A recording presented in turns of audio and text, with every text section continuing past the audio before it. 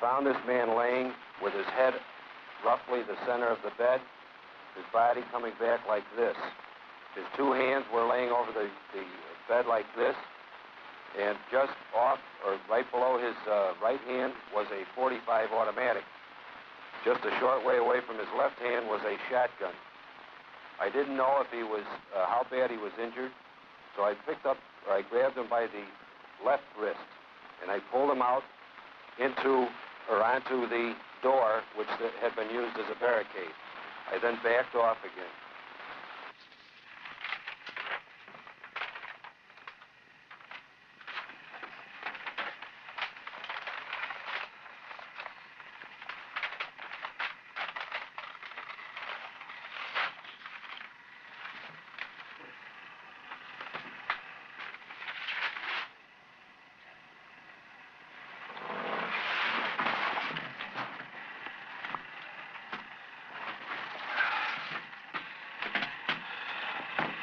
That's where the change was done. I'm the deputy chairman of the state of Illinois Black Panther Party, Fred Hampton.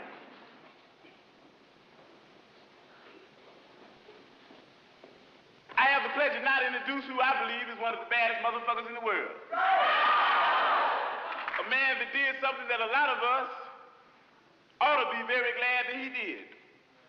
He was a part of making the only party which exists in the United States today that represents the people. As a matter of fact, he was one half. Him and Huey P. Newton started out in 1966. Sometimes I think where some of us were in 1966. I think what we would have said if we'd heard about some niggas going out in the street talking about carrying some guns, fighting all them policemen because we didn't know they was pigs out there in the streets. And I think I'm speaking for the whole party of the state of Illinois. I know I am. When I say that we love Huey P. Newton, we love Elridge Cleaver, we love Bobby Hutton, we love the Black Panther Party, and we love Chairman Bobby Seale. We love them because they were the first ones that took a stand against capitalism and racism and said that we'll fight it till the end. We said we drawing the line somewhere, motherfucker. If you try to pass us, we'll blow your brains out. They were the first ones that came through with the program that was initiated for the benefit of the people. All those things that I named and reasons why we love them are reasons that make it beneficial to us. But let me simply say when I'm introducing Brother Bobby that we love him because it's lovely to love. Chairman Bobby Seale.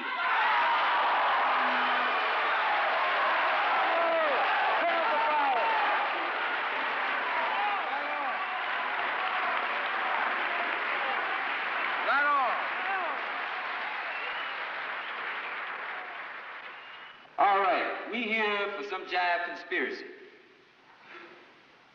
You know what we gonna do? We are going to defend ourselves, because Huey P. Newton said that power is the ability to define phenomena and make it act in a desired manner. Power is the ability to define phenomena and make it act in a desired manner. What kind of phenomena? Social phenomena. What is the social phenomena? Black people, Mexican American, any kind of people begins to learn that the social phenomena is that in fact U.S. racist, decadent, capitalist, imperialistic America is a police state. That a police state exists here, that these pigs are doing nothing but protecting the avaricious businessman and the demagogic politician, protecting the exploitative system that they got going. That in fact we are tired of it, we are sick of it. You've been brutalizing black people, you've been murdering and lynching them. Black people are tired of it. Black people are vanguarding this revolution all of a sudden, and it's phenomenally correct also. But we are concerned with that social phenomena. We are concerned with that exploitation. We are concerned with the oppression that black people and all other peoples in the world who are suffering the same common oppression that we are suffering today. The thing is that we have the ability to define it. So, if we have the ability to define it, the only next thing to do is get organized. Get organized.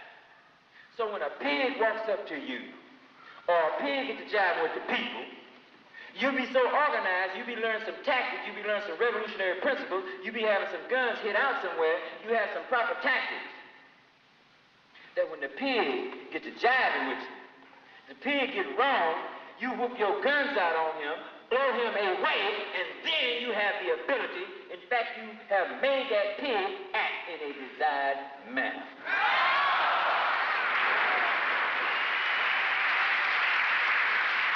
But for what? But for what? For a new system, brothers. We need a new system. The people need a new system. I sat yesterday afternoon next to Bobby Seale while he said that a federal marshal tried to ram a 4-inch piece of cloth gauze into his mouth. 3 marshals held his head. 1 marshal held his nose so that he couldn't breathe.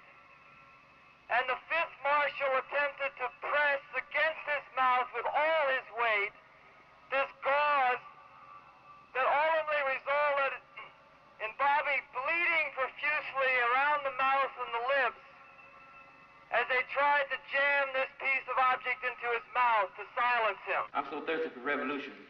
I'm so crazy about the people. We're going to stand together. We're going to have a black army, a Mexican-American army, an alliance and solidarity. We're going to have some progressive whites, all of us. And we're going to march on this pig power structure, and we're going to say, stick 'em up, motherfucker. We come for what's ours. Up against the wall. Power to the people. Thanks, brother.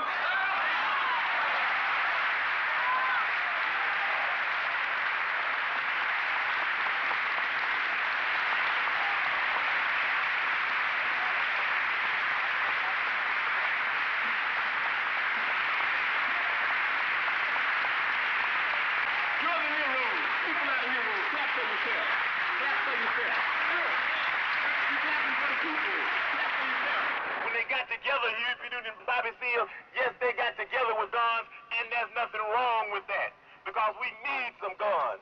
Black people need some peace. White people need some peace. And we are going to have to fight.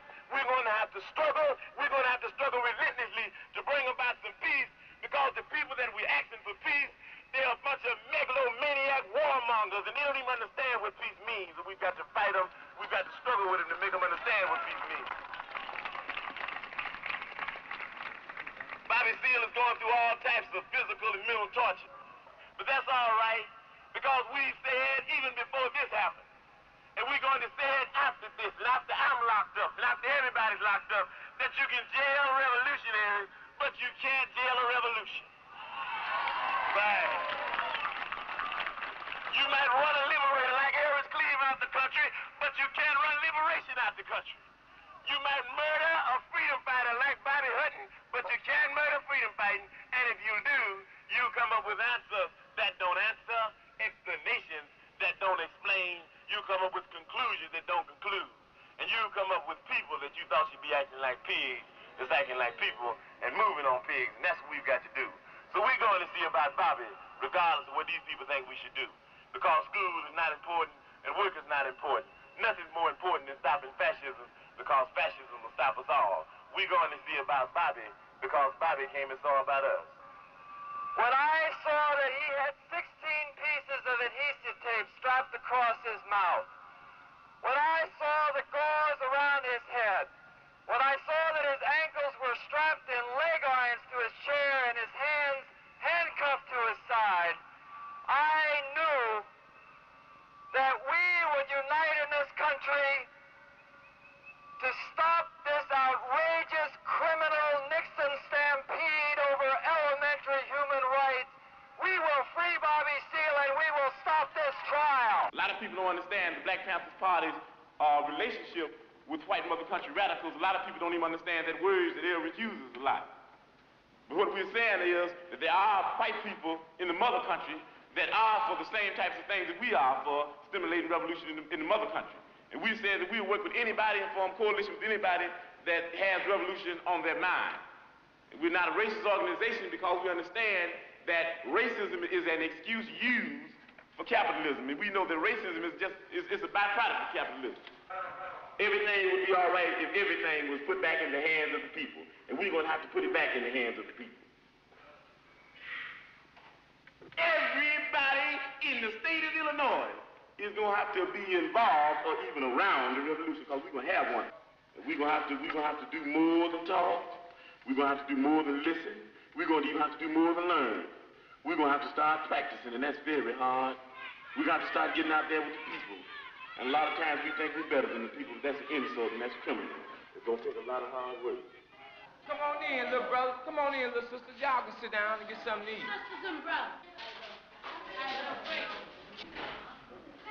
Y'all take off y'all's coat. We need some more cups out here. Sit down, man. Everybody gonna eat. Y'all can eat as much as y'all want to. Right on.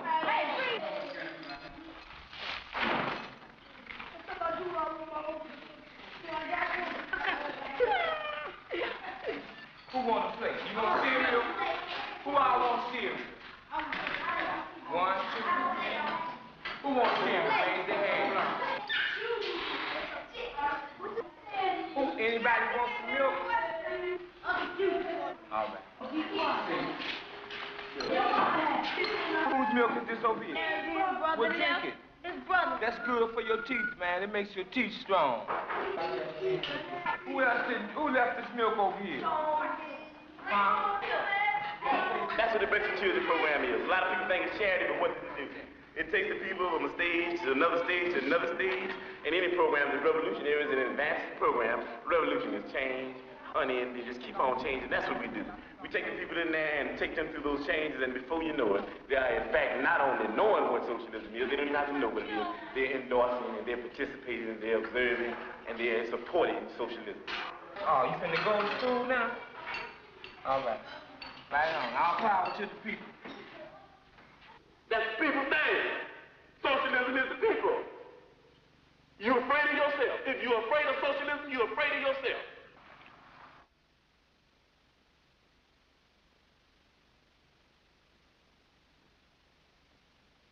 You basically knowing my ideology, and basically you knowing me knowing yours, you can support some of our programs. Is that what you're saying? Why not? And you believe in programs like the Breakfast with Children program and free health clinics? Right on, brothers? We believe they're good things. Uh-huh. As a focal point to organize their mothers and fathers. Uh-huh. Peace. Mm-hmm. There's no educational program here? That's come out of social action thing. You know, you set that up, brother. I mean, we can't put everything on one piece of paper. What about this bank? Credit union? Mm-hmm. Credit union. Credit union, my brother. Is a bank. Are you hip to credit unions? It is a bank. Yeah, you go and borrow money? Yeah, it's a bank. It's a bank. Owned by the people. Run for the people. And by the people. What will money be given out to people for? Well, the people would decide that. You want to buy, you know, whatever, you know, the people in the community decide. You need some living room furniture, maybe? You need a car, maybe? See, the thing is with me, you dig, I need to know some more about it. I wish you had some more literature about the educational thing here. Because, you dig, as far as we're concerned in the struggle, the way we look at struggle is that this depends on the educational thing, you dig. Because this depends on the education. Well, the whole thing. No, but in the end, this does. You can form this with no education. You can form this and this. No, not the way we're talking about forming it. You know, right. We're talking about forming it right. You know, it's not on the paper. We didn't write it on the paper. You can form it right with no education. No. Let me give you an example. Yomo Kenyatta formed the excellent revolution with no education. And on the end thing, Yomo told the motherfucker, I said, well, you know, you can educate, hate the enemy, but I'm your brother. I'll help you lead the revolution. Now I'm going to press you. Another example, Papa Doc in Haiti. Papa Doc in Haiti hated everything white. Man, you couldn't put this white paper in front of Papa Doc's face. But he moved all the white people out and he took over and be oppressor. He did, because of no education. And the people that had been educated, they'd have said that we don't hate the motherfucking white people, we hate the oppressor, whether he be white, black, brown, or yellow. So we got to know the educational program to find out what it's going to be in the finale. A lot of people, Yomo Kenyatta is called never a revolutionary, but an ex-revolutionary. So is Papa Doc. They brought on a successful revolution. That thing in the Mamas was a bitch. Bantu freedom fighters, all that kind of action. What we're saying is that it's the end But you don't judge Castro now. You can't do it. Nobody in this room could judge whether Castro's going to be a revolutionary or not. You know what I mean? We're talking about things, you know what I mean, with China, the People's Republic, and even at the stage they're in now, talking about even going on further into a communistic state. That's what we're talking about. Those are revolutionary. So we got to understand here the educational program that you have to be able to figure out whether it will go on the right lines where the people will end up in a situation where they can be able to really control themselves. You understand what I'm saying? With no education, the people take this local foundation and start stealing money because they won't be really educated to why it's a people's thing anyway. You understand what I'm saying? With no education, you have neo-colonialism instead of colonialism, like you got in Africa now, like you got in Haiti. So what we're talking about is there has to be an educational program. That's very important. As a matter of fact, it's so important for us that a person has to go through 6 weeks of our political education before he can consider himself a member of the party, able to even run down ideology for the party. Why? Because if they don't have an education, then they're nowhere. You dig what I'm saying? They're nowhere because they don't even know why they're doing what they're doing. You might get people caught up in the emotionalist movement. You understand me? You might get them caught up in because they're poor and they want something. And then if they're not educated, they want more, and before you know it, they'll be capitalists, and before you know it, we have Negro imperialists. Yeah, you see, brother, the reason we don't do a lot of talking because what you say is foregone conclusion with us.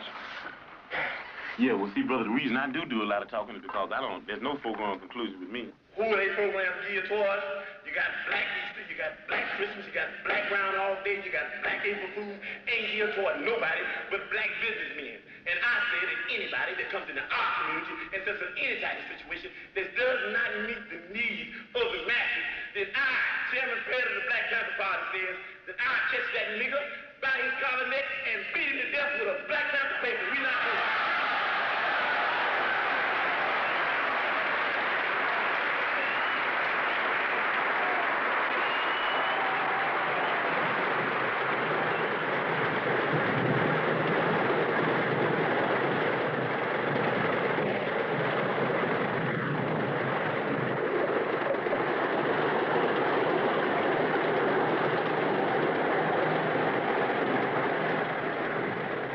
In that area where you have a high infant mortality rate, where you have lead poisoning, where you have inadequate medical service, we saw the basic need for free medical service, and we worked hard and worked over long periods of time in order to make that a reality. Now, up to this day in the black community, you have doctors there who are more concerned with private wealth rather than public health.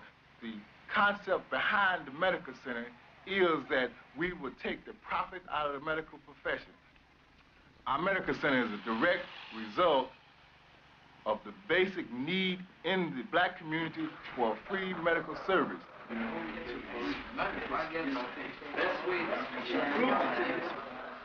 You had this done about 3 days ago, you said? This is not the burned hand. This is another one. Oh, okay.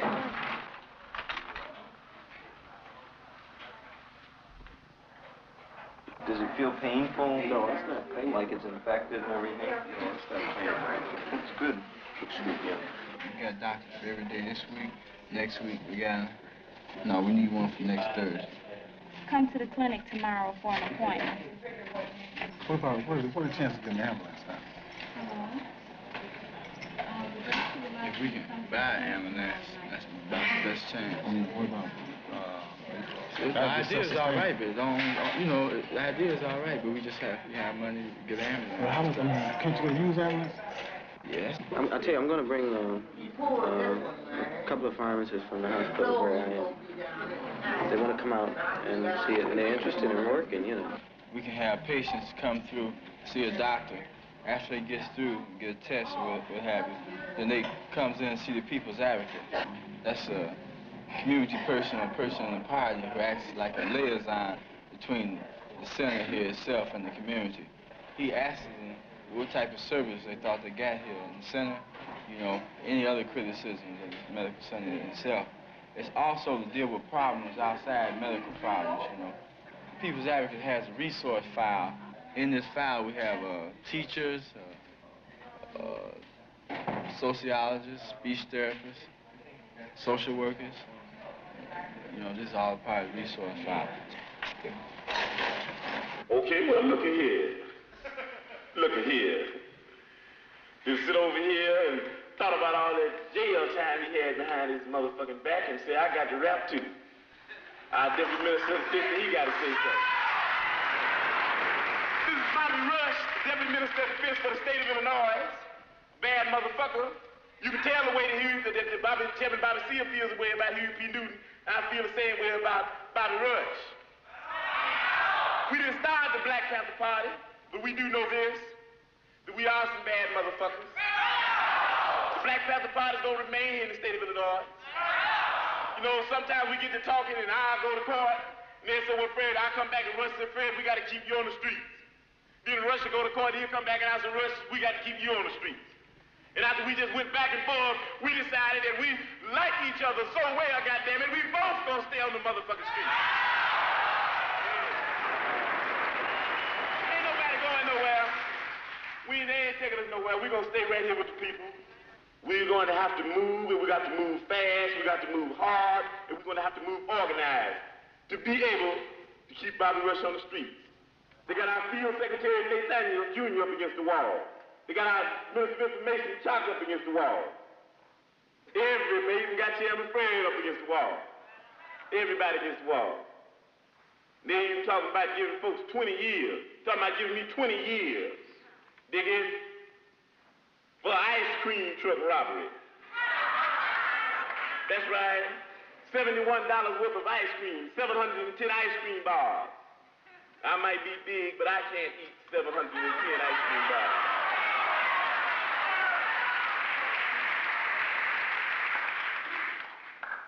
But even though they tried to give me all that bad publicity, they still came out in the end showing the true nature of a panther.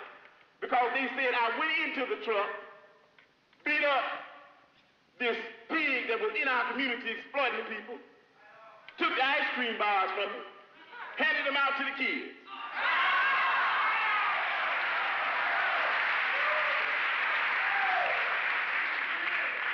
Even though they made me a thief, they made me a Robin Hood type thief. Gave to the people. Here's a man that represents the people. Deputy Minister of Defense for the state of Illinois. Bad motherfucker. A brother of mine, a brother I've been working with a long time to go continue to work with. I'm gonna eat with him, I'm gonna sleep with him, I'm gonna die with him, I'm gonna live with him, I'm gonna lead with him. Bobby Rush.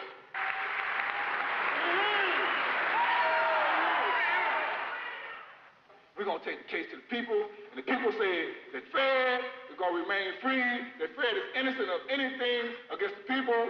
He might be guilty of fucking over the power structure, but we can relate to that. All power to the people, and we're going to move on this power structure, and like Bobby said, we're going to say, get up against the wall, motherfucker, because it's a hold-up, and we came to get what's ours. Thank you.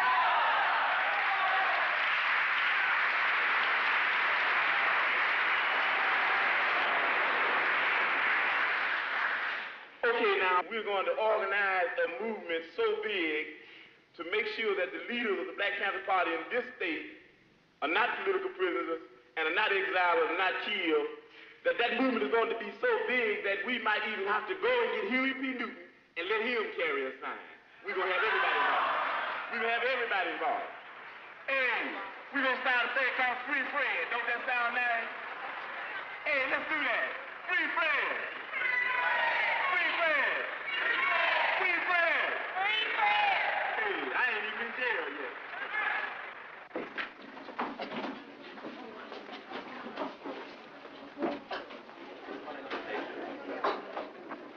People of Illinois versus Fred Hampton, the Honorable Judge White presiding. The defense will call this first witness. I'd like for you again to describe to me what happened, if anything, after you and Officer Duff had pulled onto the school ground. Well, I identified you as the person who grabbed me by the throat and held me down in the ice cream stand. Well, we were walking, looking through the crowd, and looking for the one who had beat him up. And what, if anything, did he say when he saw me? Or what, if anything, did you say to him? Who said something first? He said, "That's him. I'll never forget his face. That's the one." Okay, now when that police car pulled up, what, if anything, happened? Well, one policeman was on the outside of the car, and one was on the inside of the car. Officer Dunn pointed to Fred and said, "That's the man that did it, isn't it?" Mm-hmm. And the ice cream man said, "Yes, I think so." So in other words, the officer pointed out he as being the person who had robbed this man, and in response to that, after that, the ice cream truck driver said, "I guess that's the man." That's right. What race were these policemen? One was white and one was colored. Right on.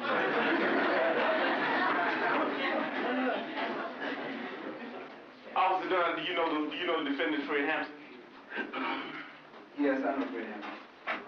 Do you know basically what Fred Hampton stands for? Politically. No, I don't. Officer Dunn, do you know the situation that poor people, black people and white poor people and red people and brown people are in this country today?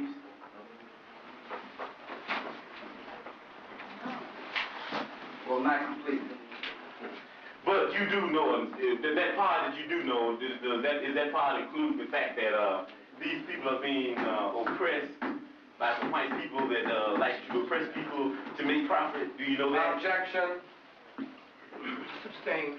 Let me rephrase the question. Do you know that a whole lot of blood-sucking pigs are Do you know, do you think you're free, Officer Dunn? Yes, I think I'm free. No more questions, Officer Dunn. God help you. So we always say in the Black Panther Party that they can do anything they want to us. We might not be back. I might be in jail. I might be anywhere. But when I leave, you can remember I said with the last words on my lips that I am a revolutionary. And you're going to have to keep on saying that. You're going to have to say that I am a proletarian. I am the people. I'm not the pig. You've got to make a distinction. And the people are going to have to attack the pigs. The people are going to have to stand up against the pigs. That's what the Panthers are doing. That's what the Panthers are doing all over the world. We have brought to trial here Fred Hampton. You are here to judge between two conflicting testimonies. Somebody is lying. Now, reason stands, reason is very clear here, that Private Jones, who had come from Sanford, North Carolina, would have no great desire to see Fred Hampton up in this trial. But Fred Hampton, a key figure in this community, has great reason for not wanting to be put in jail. But the state's attorney and the state's attorney's office has reasons to see Fred Hampton in jail. We've got a new state's attorney, you see. And he said already what he thought about people that had different political beliefs than he has. His speeches sound somewhat like those of Hitler. And we know why he wants to see Fred Hampton put in jail. Why do I have a lot of arrests? Because of harassment. Why is that harassment? Because the people that harass me have set up a problem that made me disagree with them violently, and they set up this problem in order to exploit me and other people like me.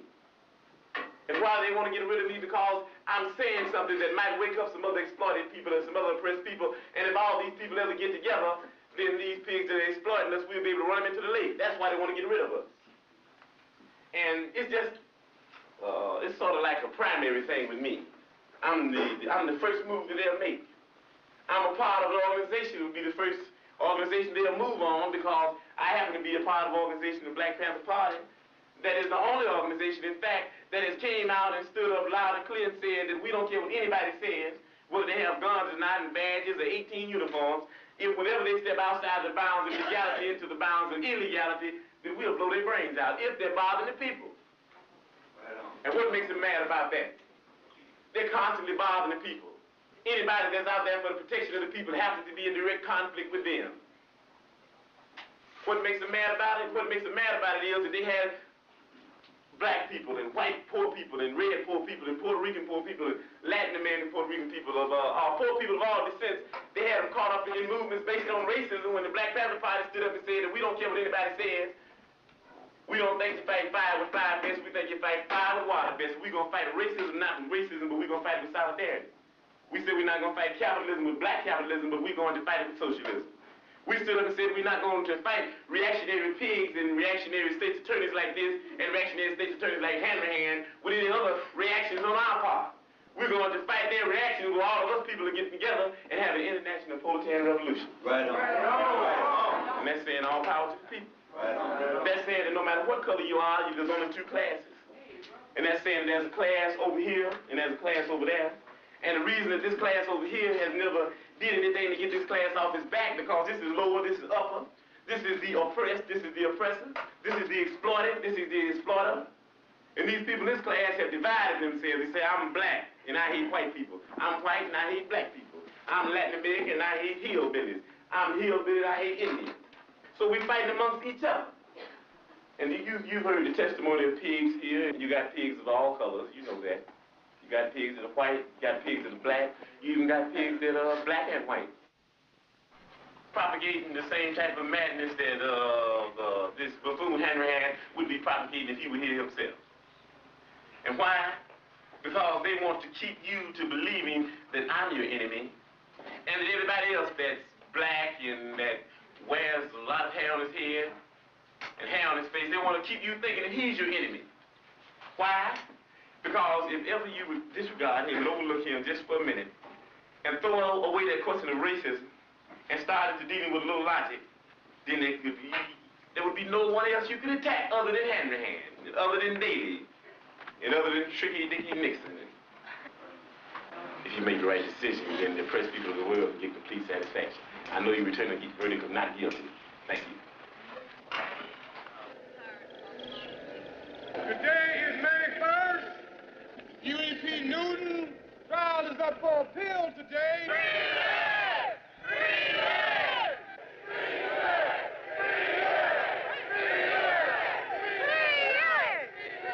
Our chairman, Fred Hampton, has not arrived yet. The pigs are trying to incarcerate him. These are some of the things we have to deal with. Somebody somewhere knows what happened to Fred this afternoon. So dead, you motherfucking pigs, get off your dead asses, FBI and J. Who Egger. Right on. Did, and find Fred before 7 o'clock. You find Fred, motherfucker. Right on. And if anybody's out there with him that's harming him or that's kidnapped him and he happens to be a pig, well, then we just don't discriminate by whose ass we gonna keep. We right on! So y'all go home now and grease them pieces. Right on! Set them sights and whatnot. Raise them windows. Right on! And if we can't find Fred, we're gonna give y'all a call. I know somebody's gonna construe this to mean that we advocate people to go out and ride. You know? And I told y'all before, the riding just ain't no hip thing. Right on. So we want everybody, when they leave here, we gotta leave here at 2 o'clock, I think. Hey, pig back there, do we have to leave here at 2? Ask him again. Hey, pig in the back. Hey, pig! Why don't you talk that cheap pig, that old, decrepit motherfucker. Right on! And ask him if we stay a little while longer. Let's put it on our head.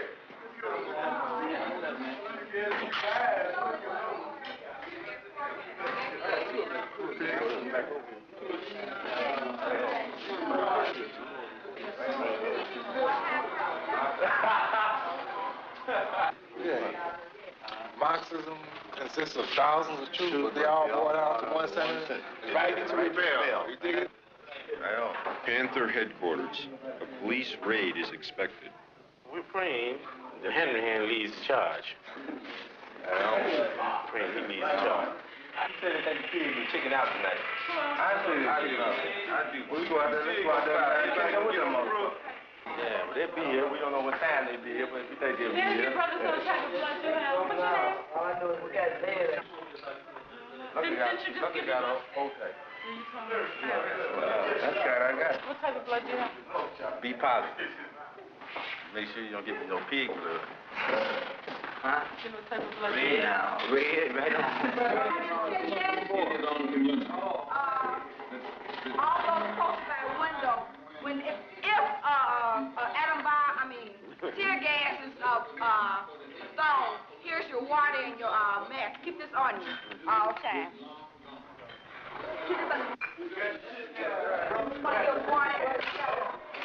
You know, I know a lot of people, you know, that hear things like this and see things like this, couldn't understand the motive behind this. Some of us, young people, and you know what I mean, I know a lot of people couldn't understand. See, me myself, you know, I was born in a so-called bourgeois community and had some of the better things you could say of life. And I found that even some of the better things of life for black people wasn't too cool. And I found that it was more people starving than there was people eating. And I found that more people didn't have clothes than they did have clothes. And I found that I just happened to be one of the few. And I made a commitment to myself that I wouldn't stop doing what I'm doing until all those people are free. A lot of times I wanted for it to be possible for people to be free under capitalism. I wanted for socialism to be able to be brought about through means other than violent means.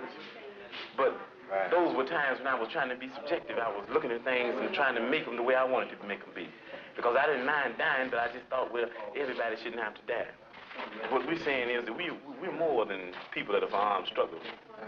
We're people that are for armed struggle, for the purpose of bringing on the People's Revolution, for the purpose of setting up initially a socialistic state, and for the purpose, secondarily, of advancing into what you could call utopia or what we would call a communist state.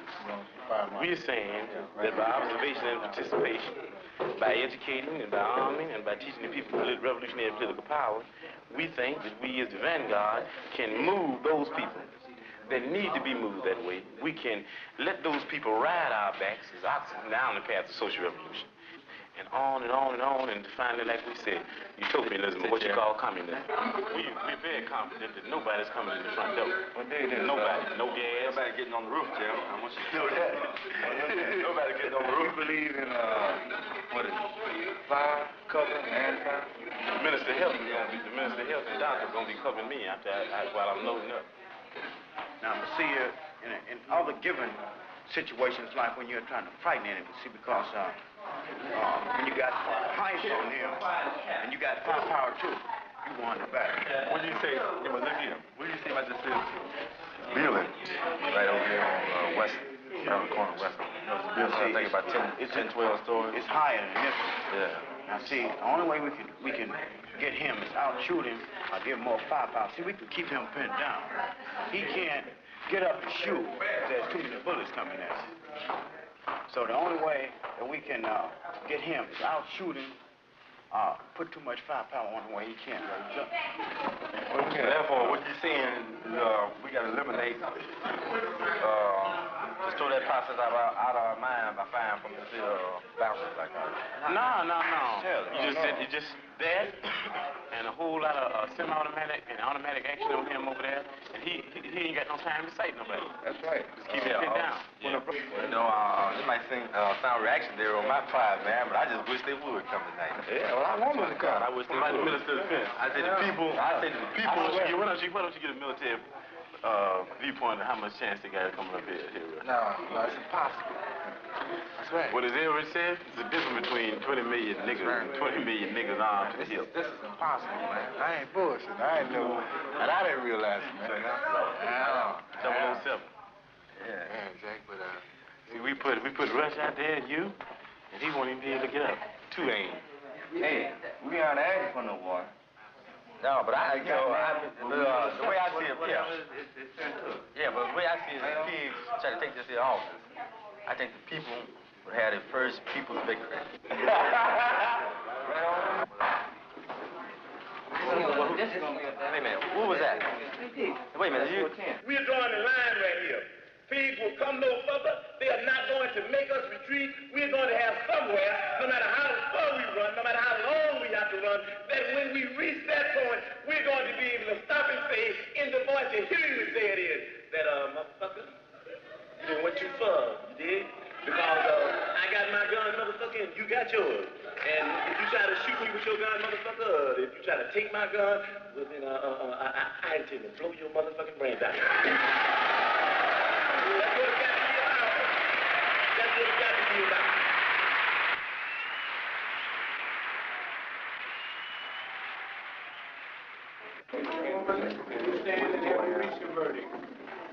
We have, Your Honor. What is your verdict? We, the jury, find the defendant, Fred Hampton, not guilty.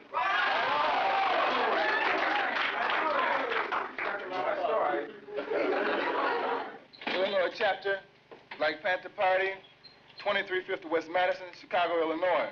Press release, May 27th, 1969. Pig power structure and their lackeys, in another attempt of pig repression, have sentenced Deputy Chairman Fred Hampton to 2 to 5 years in prison. While Chairman Fred is in prison, the police attack Panther headquarters.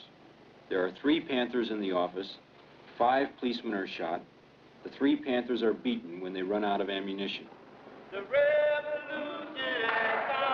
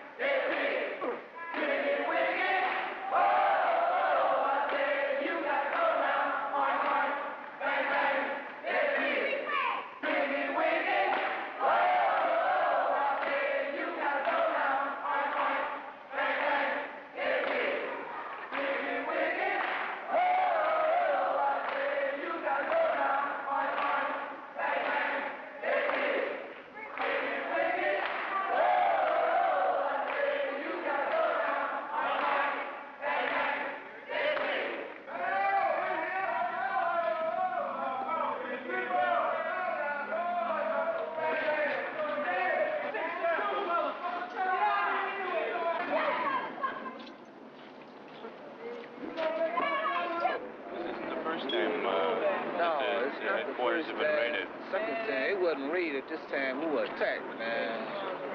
They just, you can look at the windows, man.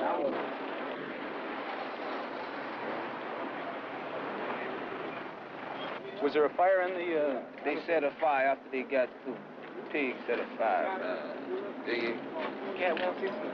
did it, man. After they got the brothers down, they went back up there and the fire started. Nobody was up there except the police when the fire started. Right. Frank, you want to come? Get a picture of that dude, man. Yeah, check that door out, man. Magnified shotgun.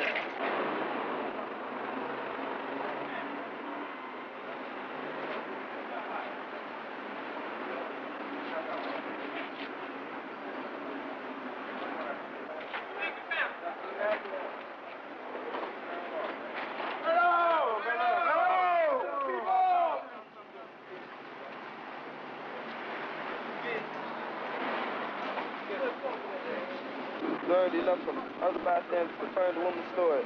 Cook said similar tactics have been used to raid on Panther offices in other cities recently. The Panthers, Cook said, have strict standing orders not to fire, but return any fire directed at them. Injured men, identified as Larry White, right on. An attendant at Cook County Hospital said they had head wounds and undetermined gravity. It was believed the man may have been injured while scuffling with police seeking to take them into custody. Right on, Pete. Pete ran it. Pete jumped from the roof. Right on. Right on, Pete. You taking your notes. Right on, Pete. Pete ran it. Oh, run it. Run it. Pete ran it, goddamn. I don't want to get it. Will it be somewhere else? We here? We ain't going nowhere.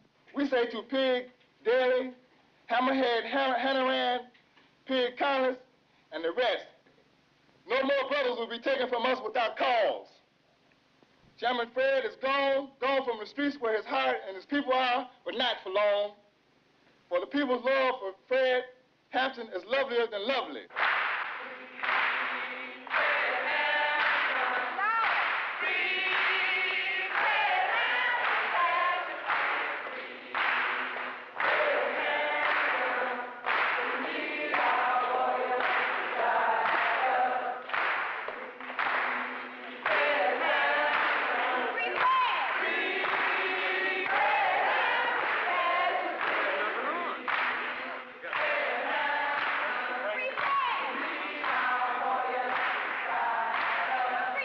Last night, when the pigs vamped on the office, the community were all out there. They were in the uproar. They couldn't dig it because they know we are the People's Party. We are working in the interest of the people. You dig it? I'd like to talk about what we're doing because we're in the Black Panther Party. Yeah, we are. We are an armed propaganda unit, but we spend most of our time working with these programs and helping the people, serving the people. Huey P. Newton, our Minister of Defense, says that the Black Panther Party is an organization like oxen to be ridden by the people down the path of social revolution. You dig it? That's what it's all about. They vamped on our office because of these programs, and we putting these programs out for the people. Dig it? That's what they're for. The programs are the answer the basic needs and desires of the people, to let the people know that the Black Panther Party is concerned about the basic needs and desires of the people, to educate the people to the fundamentals of socialism and to heighten the contradictions. That's what it's all about. And they're going to attack us because we ain't talking about the Black Panther Party is going to overthrow this government. We saying we're going to heighten the contradictions so the people can see the injustices that go on and the people can decide whether the government needs changing or not. People get ready. Revolution come. You don't need no ticket, just a loaded gun. All you need is love me and love for the people. You don't need no ticket, just a loaded gun. I believe, Fred, we must all be free. Learned a lot when I was in prison. I had an educational process, a learning process. Sometimes I started thinking about some of the action that's going to be taken against me and other members of the party, and I said, I don't know why I'm not scared. But you know what I define as being? I define as being a people high. I define as being high off the people. You high? I'm high. You understand what I'm saying? I'm high off the people.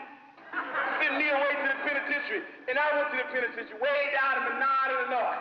I'm thinking, I said, well, I'm way down here in the country. I might can't hear no people. When I got to Menard, I myself, even being in the vanguard, had to get on my knees and learn from the people. I had to put my ear to the ground, and when I put my ear to the ground, I heard a beat. Here's that beat. Oh, we gonna hear the beat for the rest of our lives. Feel all right about the beat? Give me a beat now, come on now. Ain't you high? Ain't you high? Ain't you high? I'm high. I'm high. Oh, I'm high. Oh, I'm high. Oh, I'm high. Oh, I'm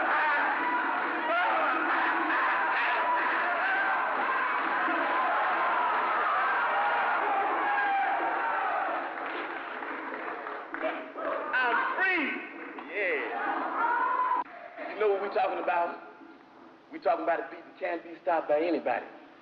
We're talking about we're going to make some changes in this system. We know they have our pictures. We know they're looking for us. We know they want us. But we're still saying that even though we could be in a sense, as far as this system goes, on the mountaintop, we in the Black Panther Party, because of our dedication and understanding what's in the valley, knowing that the people in the valley, knowing that we originally came from the valley, knowing that our flag is the same flag as the people in the valley, knowing that our enemy is on the mountaintop, our friends are in the valley, we say even though it's nice to be on the mountaintop, we're going back to the valley.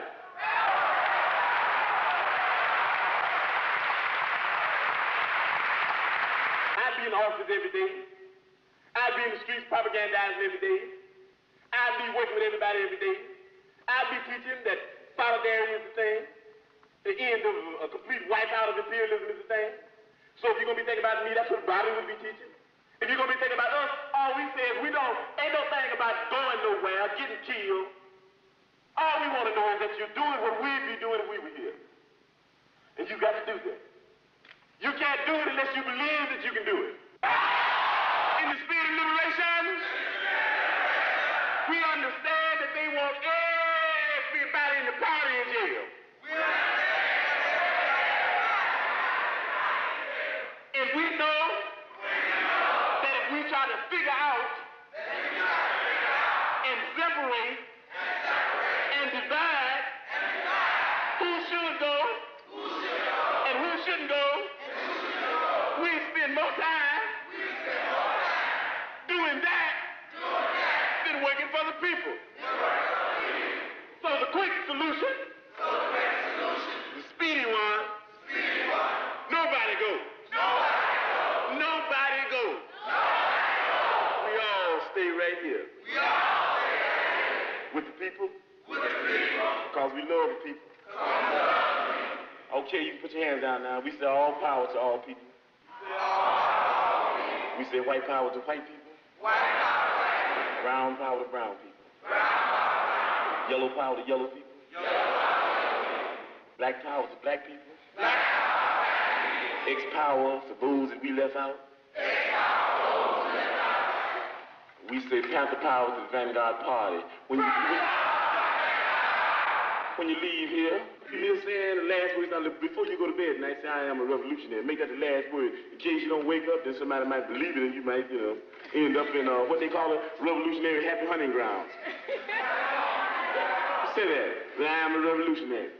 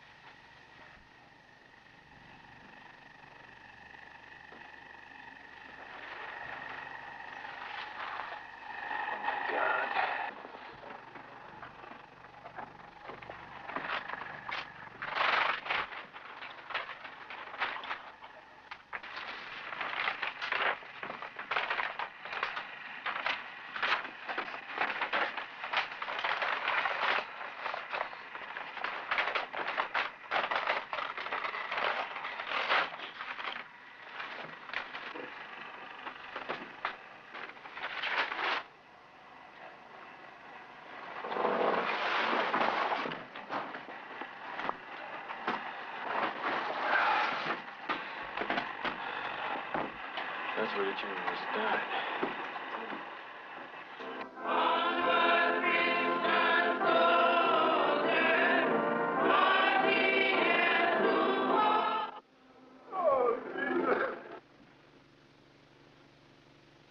We can mourn today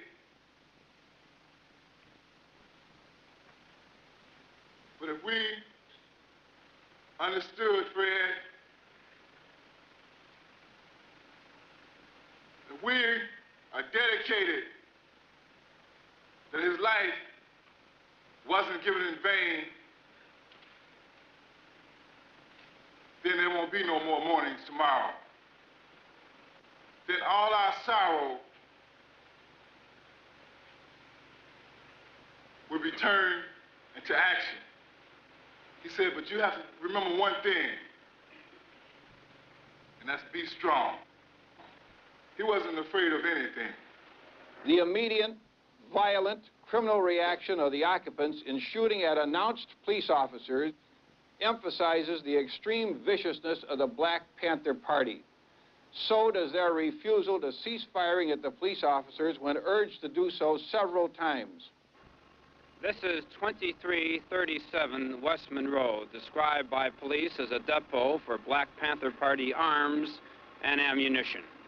14 State's Attorney's policemen, led by Sergeant Daniel Groth, found out indeed it was a depot for weapons.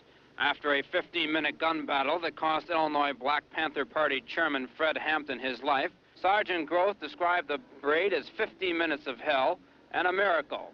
A miracle because not one policeman was killed, a miracle because not more policemen were shot.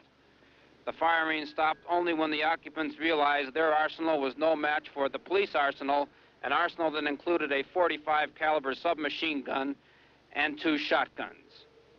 What they didn't understand, and what Edward B.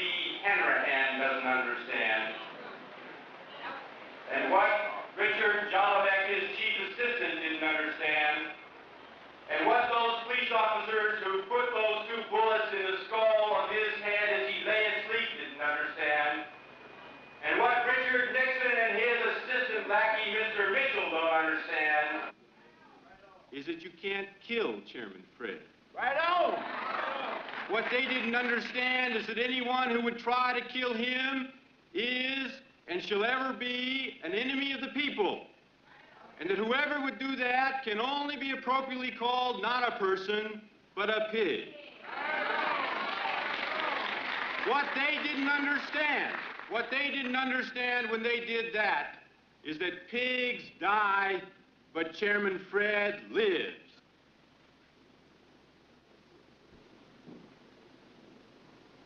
You are the ones who are gonna decide for yourselves what happened in that apartment on the morning of December 4th. You're going to decide whether or not Fred Hampton and Mark Clark were the victims of premeditated murder.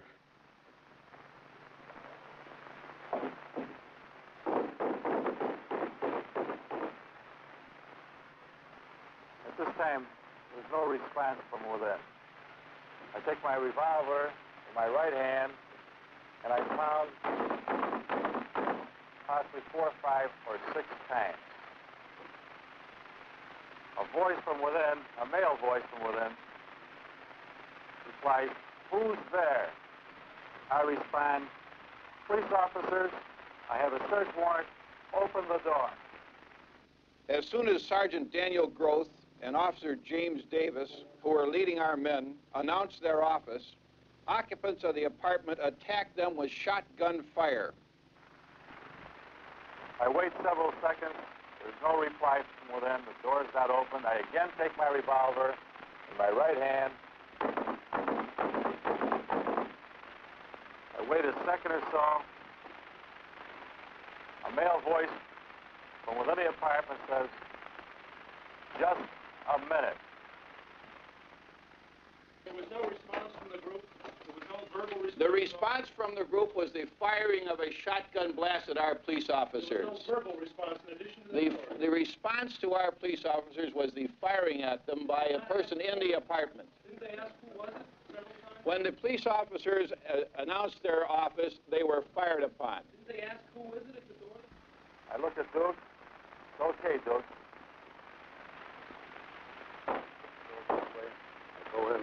Going over to about here. Then I hit the door, and I go to the bed. Duke forces this door here open. Simultaneously with that, we enter. A shot rings out. Duke falls off in this direction. I enter in a semi-erect position. There's a woman lying on the bed with a shotgun, calmly pumping it, pointed in my direction, and fires. The fire illuminates her face. I get a very good look at her. I feel something go over my left shoulder. I then step back here. I look in, get up on my toes, point my revolver, look in again, cover my face, and fire several shots at the girl. I heard a knock on the door. They said policeman told us to open up. And Mark Clark, he said, just a minute. He got up. And next thing I knew, they had busted into the door. They came in shooting. They shot me. They shot Mark Clark. This woman fires a shot. And the illumination apparently illuminates, or Dan shooting illuminates a fellow sitting behind the door in a chair. He's pumping his shotgun. I turn in his direction. I fired 2 shots at him. As the shots apparently hit him, he stands up. I stand up with him. We struggle. He falls down over the chair on the floor with his head facing the corner of the door here in the wall. I fall across his body. This here is the room where the first brother Mark Clark was murdered at. Don't touch nothing, don't move nothing, cause we want to keep everything just the way it is. Don't touch no walls. Please don't. Okay, this here is the door that they said the sister fired through with a shotgun. But if the sister had fired through this door with a shotgun, you could look at the wall out there and see some holes where the pellets had left out there. You can see no signs of a shotgun blast being fired through this door here. Sir, you say your men were fired upon. Witnesses who have seen the apartment say there is no evidence of bullets from the direction where the Panthers supposedly were to be. I said that after our officers announced their purpose and their station several times, they were fired upon from within the room. We say this is nothing more than a fascist lie to justify the murder that took place in this crib here. This doorway here, which is absent of a door has been removed and is now in the possession of our defense attorneys, and it's going to be used in our case to prove that what happened here was nothing more than murder. After days of maneuvering, Black Panther attorney Francis Andrew finally brought a bullet-punctured door panel to the inquest. However, a controversy immediately arose as to whether Andrew's panel was the same one that was removed from the Black Panther apartment. This is Andrew's version. Which side is the outside, sir? The outside, you're looking from the inside now. Looking from the inside now? Yes. You look out this side. That's the inside? This is the outside. It looks like the door is splintered on both sides. You see that there is a hole up here, which none of the police in their testimony have mentioned. As a matter of fact, they have denied this hole up here. It shows a bullet coming from the outside to the inside. The hole at the bottom there. The hole at the bottom is a hole that was made while the door was standing wide open. Assistant State's Attorney Nicholas Motherway says Andrew could have gotten the door panel at any lumber yard. Motherway's point was backed up at least in part by a police crime lab technician who examined the door in the Panther apartment the same day as the raid. The technician said, first of all, that there was only one hole in the panel the day he examined it, and second of all, he said that he couldn't be sure the panels were one and the same. This is December 4th, 1969 at 10:54 a.m. My name is Skip Andrew, and I'm at 2337 West Monroe Street in Chicago, Illinois. This door, which is the door entering into the living room, has two holes in it. This one I'm pointing to right here, 10 inches from the edge, and this one down here, 12 inches. The first one I referred to being 25 from the top, and the second one 36 from the top. Now, as you open this, there's also, of course, a knob door in this one. As you open this door, there's blood behind the door. The top hole shows that the bullet was incoming. They fired through the door and hit the brother through the door. The brother fell here. Most of the blood is dried up, but you can see a little bit of it there and a little bit of it on the floor. The brother was shot 4 or 5 times, so after they came through the door, they shot him again to make sure he was dead. Mr. Montgomery, Dr. Constantino testified today that Mark Clark could not have struggled after receiving that shot through the heart. Now, in your mind, does this contradict the testimony of Officer Davis, who described a struggle? Yes, it seems to me that that was a very startling thing. We also learned that the bullet, which was in fact recovered from Mr. Hampton's body, was a bullet fired out of a carbine by Officer Davis. So that indicates also that Officer Davis may well have walked into that back bedroom, contrary to his testimony, and fired a shot into the body of Fred Hampton at one point in time or other. There were 6 of us assigned to the back door. I came up on the back porch. I placed myself to the right of the door. I put my head down enough so I could hear if there was any conversation in the building. I heard people talking in the front, and then I heard a loud shot, sounded like a shotgun. I backed up and kicked the door open. I started in, and before I could get past the threshold, there were 3 shots fired from the rear bedroom. They were directed directly at the back door as I was coming in. I backed out again. Only by the grace of God was one of our, or two of our police officers prevented from being killed when they were fired upon as soon as they announced their office and knocking on the door. On December 11th, 1969, the Chicago Tribune carried a story that it characterized as an exclusive version from the state's attorney's office. Why was the disclosure made in the Chicago Tribune? Because that newspaper, the Chicago Tribune, in my opinion, gave a very balanced, fair report of the events that occurred. It has nothing to do with the class of people or the type of people that buy the Tribune as opposed to other papers in the city? Does anybody have a sensible question? Included in the exclusive was a photo carefully circled to show bullet holes supposed to be in the back door. The account that we made public yesterday gives a detailed explanation of what happened in that apartment. I stand wholeheartedly behind it as absolutely accurate. There is one inconsistency in, well, for example... I do not intend to quibble about that account. Do you intend to get at the truth? The account that we gave of the events is the truth. One of the four pictures you gave the Tribune had two bullet holes on the right side of what was supposed to be the rear door. Henry has lied before, and he's going to lie again. That hole that he's blown up in the papers is a hole of a nail. Tight close-up of a nail head. Plus a little bit of the door hasp. Plus the door hasp. Now, here you see the large nail heads being pointed out. I have said that we released the pictures. We have not characterized or described the conditions that they portray, other than to say that that is an accurate portrayal of that particular object. Do you know if any of the four pictures they received had portrayed bullet holes in any of the walls? Another photo claimed to show the bullet-riddled door across from the bedroom. The officers testified that the Panthers fired into that door from inside their bedroom. In fact, the door in the photo was the bedroom door, and the holes in the door were made by police gunfire at the Panthers. As you can see, bathroom door is intact. Not only the bathroom door, but the entire wall area is intact. There was a picture of the inside of the door to the bathroom, yes.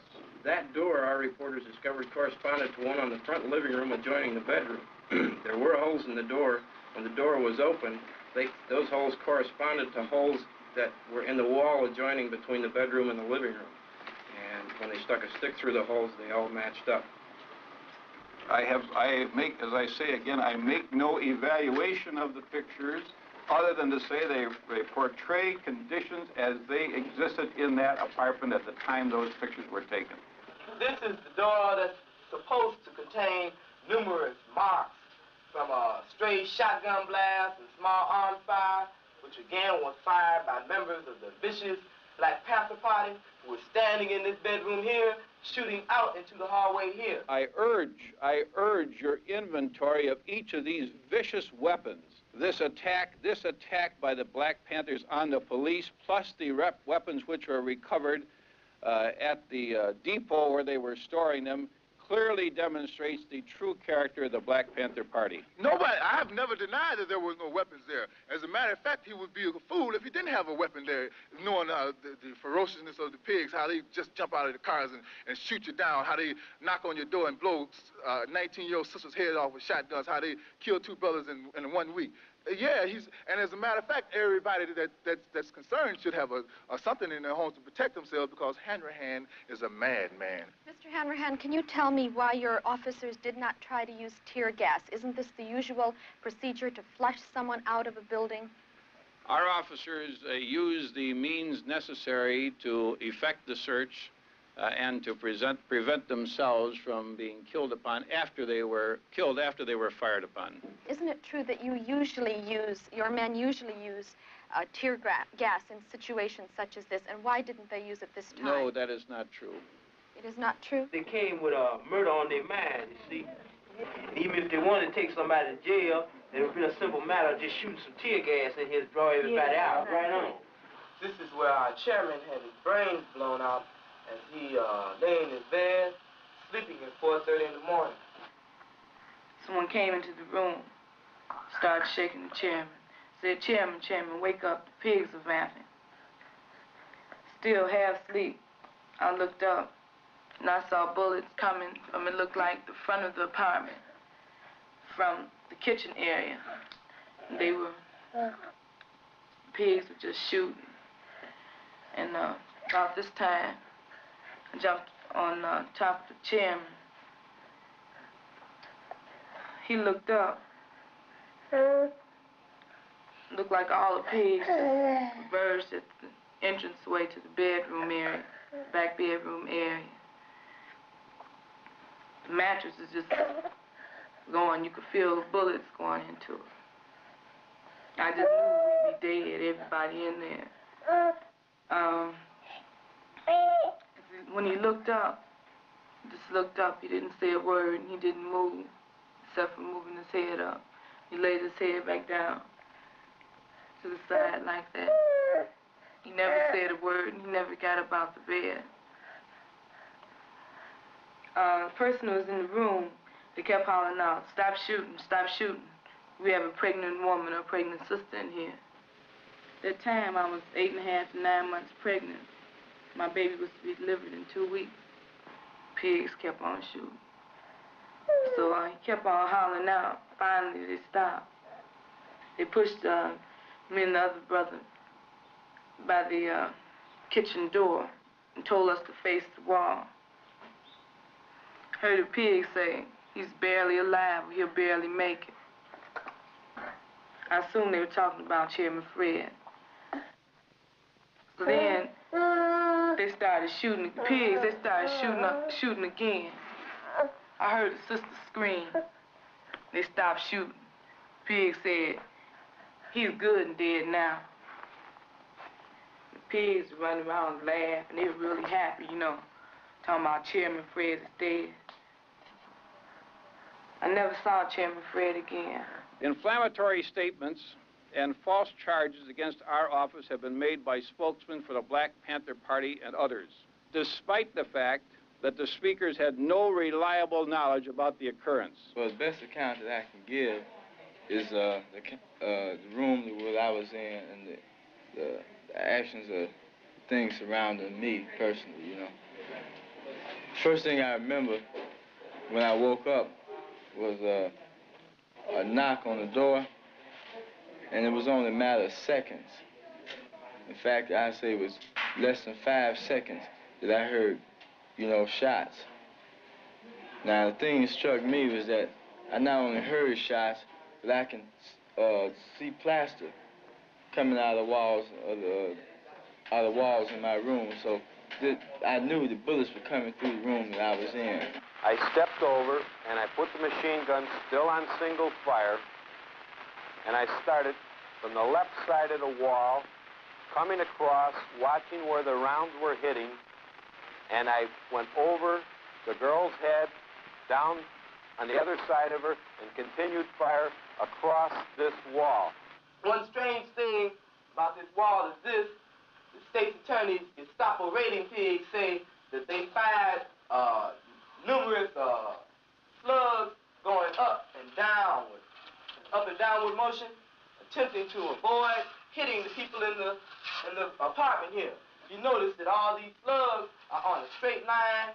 You also notice that all were fired at a low level, at about bed level. Next thing I remember is someone, I think it was one of the pigs, told us to come out of the room. But there were still shots being fired. Now, I didn't know at this here time that people were coming through the back door, but I took it that shots were being fired in the back of the house and at the front of the house. And, you know, they were all coming through the walls. The walls were nothing but plasterboard. And, you know, a bullet come through the front of the house, it would go all the way out the back.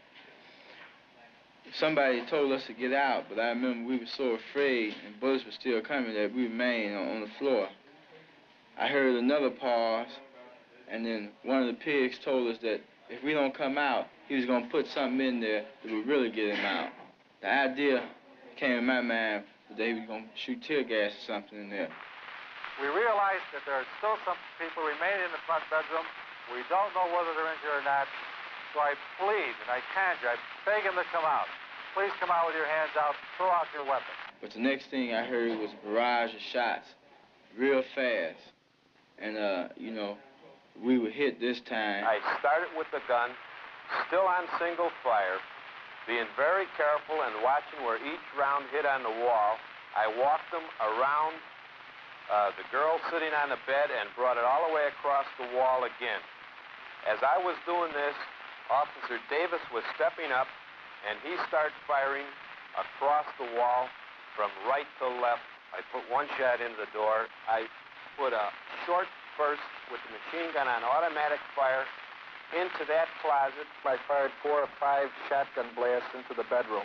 The second form, still coming up, caught a blast as the gun came further across the room. They told me, you know, to get up and walk. And I told them I couldn't. And then I think they hit me or did something. They told me they would kill me if I stayed there. So I kept trying. I managed, you know, to get up. And I made a little hop. And I finally hopped out, you know. I am taking the word of our policemen over what we understand is supposed to be a version provided by defense attorneys and by the occupants of the apartment. I was hit 5 times. I was hit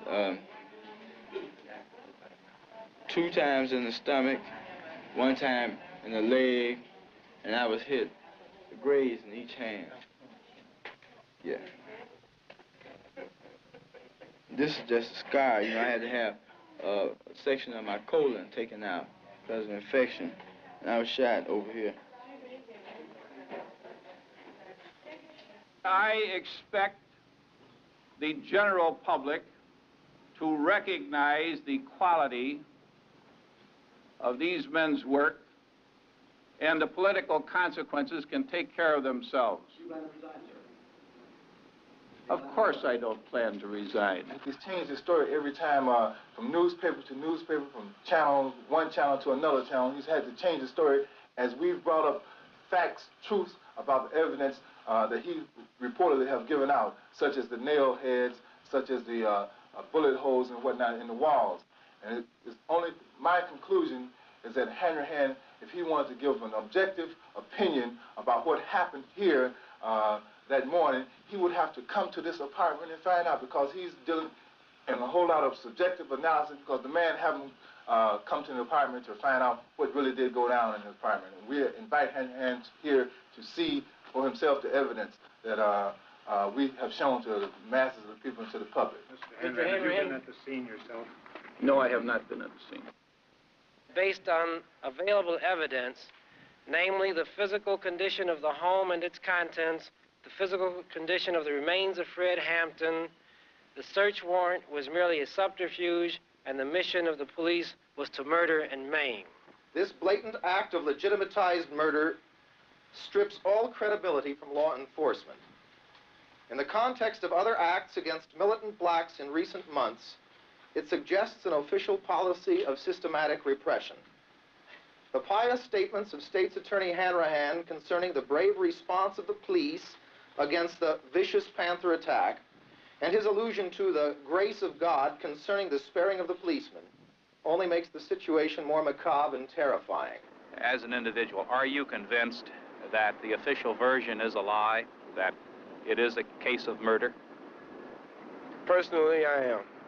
Anyone who went through that apartment and examined the evidence that was remaining there could come to only one conclusion, and that is that Fred Hampton, 21 years old and a member of a militant, well-known militant group, was murdered in his bed, probably as he lay asleep. It seems very clear to us that he was assassinated, and the police officer who did that assassination then walked away from it, and said to other people, Bobby Rush is next. Now, all of you who know Bobby Rush know that he is the Minister of Defense of the Black Panther Party and also one of our clients. And all of you also, I assume, know that Bobby Rush's apartment was broken into last night and also searched, But fortunately for him, he's still alive because he was not in the apartment. Do you think if you had been in your apartment yesterday, you would have been shot by police? Yes, I would have been murdered. I still think there's a great possibility of people trying to murder me. All the moves in the past, the initiative has been on the part of the police. They've murdered Fred Hampton. They're out to murder me. It's like they'll murder anybody that's black in this country. Do you think there's going to be retaliation then by the Panthers? There won't be any retaliation by the Panthers. I think that the time will come when the people themselves will take the power that belongs to them into their hands and move to guarantee life, liberty, and the pursuit of happiness. We will not be forced underground until the people, we really feel satisfied that we've done our duty, performed our duty to educate the masses of the people to the injustices that the power structure inflicts upon poor people in this country. All the mass demonstrations that young people endorse that this is happening right now. Bobby, what's the next move for you personally? There's no personal anymore. I'm a people's man, so I do whatever the people decide. There's nothing personal about it whatsoever. And the Panthers will be there to serve the people in the end. Okay. Thank you very much. Of course, numerous people have attempted to make formal and informal investigations with a report by the grand jury for the Federal District Court in the Northern District of Illinois. And I quote, "This report contains the findings of the grand jury after hearing nearly 100 witnesses and considering over 130 exhibits, including police records, photographs, moving pictures, transcripts of testimony before other bodies, voluminous investigative and scientific reports, and reports of investigative interviews with over 100 potential witnesses who were not called." And of course, among the main witnesses before the federal grand jury were the 14 raiders in the apartment, the police officers who were assigned to the state's attorney's office. The report tells us, contrary to some of their testimony prior to the grand jury proceedings, the report tells us that at 4 a.m. on December 4, Sergeant Groth briefed the 13 assembled officers and told them the location of the raid and that Panther arms were involved. Did you know that they were Black Panthers? No, we didn't. We just knew that, or we were informed that there were guns and contraband in the building. Did you have information that indicated that Fred Hampton might be there? Not to my knowledge. You just knew that there were guns and possibility of that these may have been Black Panthers? All we knew is there were guns in there. At this point, it appears that the people who are deceased were in the gun battle? Oh, they were definitely in a gun battle. I mean, they were firing at police? Yes, sir. We saw the shots coming out of the two bedrooms. Sergeant Groth, of course, from the beginning claimed, along with his fellow officers, that a shot had been fired by a young Panther woman in the far corner of the living room door as the officers entered the door. The report, however, explains the impossibility of this account given by the officers. Reading again now from the report from page 181, it says, "Groth, Davis, Jones, and Gorman," those are all officers, "all insist that a shot was fired by Brenda Harris at them as they came in the door. None of them could explain what had become of this shot, and it is not possible to draw a line from the southeast corner of the living room, where Harris was said by Davis and Groth to be on the bed holding the gun, out through the living room door, the entrance hall door, and the outside door. There are no holes in the west wall of the apartment." Officer Carmody, when you knocked on the door, what happened? Well, I didn't actually knock. I heard our officers at the front announce their office and shots fired. So I kicked in the back door, and as soon as the door opened, I could see shots being fired at us at the back door. Do you have any idea how many shots were fired? Quite a few. I have no idea. Do you have any idea over how long a period the gun battle ensued? It seemed like an hour to me. Of course, the raiders would have us believe that they approached the apartment in a gentlemanly fashion, that they were attempting to save human life. They knocked on the door and they announced their purpose. They fired no shots until they were fired at. They called for a ceasefire on at least 3 different occasions. Thereafter, 3 times, Sergeant Groth ordered all his men to cease firing and told the occupants to come out with their hands up. Each time, one of the occupants replied, "Shoot it out." and they continued firing at the police officers. By their own testimony, they admit that for 12 minutes, for 12 solid minutes in those early morning hours, there was gunfiring in that apartment. And yet the federal grand jury concludes that only one possible shot could have come from a Panther weapon. And that shot could have come through the door by a man who had just been shot in the heart. They would have us believe that even though there was only one Panther shot, they called for a ceasefire on 3 different occasions and didn't get it, and so they continued their firing. The great variance between the physical evidence and the testimony of the officers raises the question as to whether the officers are falsifying their accounts. Those officers fired 99 shots through the walls of an apartment where they knew people were sleeping. Murder is defined in Illinois as follows: a person who kills an individual without lawful justification commits murder if, in performing the acts which caused the death, he knows that such acts create a strong probability of death or great bodily harm to that individual or another. Federal grand jury comes to its conclusions. Unquestionably, the raid was not professionally planned or properly executed, and the result of the raid was 2 deaths, 4 injuries, and 7 improper criminal charges.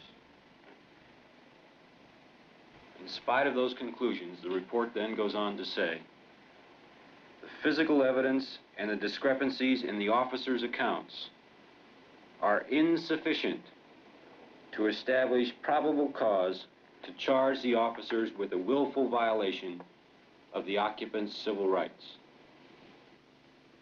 I want you to know that I want you to think. If you ever think about me, and if you think about me niggas, and if you ain't gonna do no revolutionary act, forget about me. I don't want myself on your mind if you're not gonna work for the people. Like we always said, if you actually make a commitment at the age of 20, and you say, I don't want to make that commitment only because for the simple reason that I'm too young to die, I want to live a little bit longer, what you did already. You have to understand that people have to pay the price for peace.